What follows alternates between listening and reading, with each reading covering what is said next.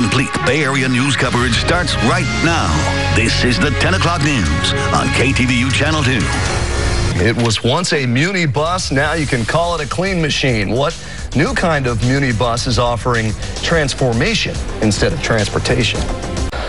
It is something most of us take for granted, but for the homeless, something as simple as a morning shower can be life-changing. KTVU's KTVU shows us the unusual place where volunteers are helping people get a clean start.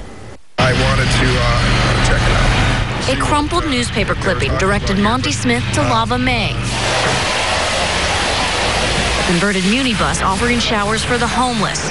The economy brought him to San Francisco. I'm a machinist by trade. I'm from Detroit. Detroit had a pretty bad recession. I lost my job, and San Francisco, now that it's a port city, seems to do a lot more machining than Detroit.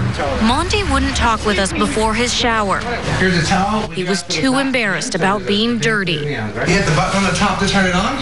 Seeing that dirtiness and despair on the city streets struck Donnie Sandoval.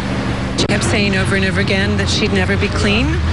And I knew that that probably meant a lot of things I'd never understand, but I just wondered what that meant for her superficially. Witnessing the homeless woman's struggle inspired Lava Mae's founder. If you can put gourmet food on wheels and take it anywhere, why not showers and toilets? The 10-minute showers are hot, with the water warmed on the bus. You can see the supply line here. Lava Mae pays for the water, but it comes from a city fire hydrant. There are 2 private bathrooms with 20-minute appointment times and 10-minute showers. Monty, like many others, only took the time he needed. Time on the bus that isn't a cruel reminder of his situation. I feel refreshed. I could probably sit on the Muni bus or the regular Muni bus, that's not the shower bus, and not have people make comments that I smell bad.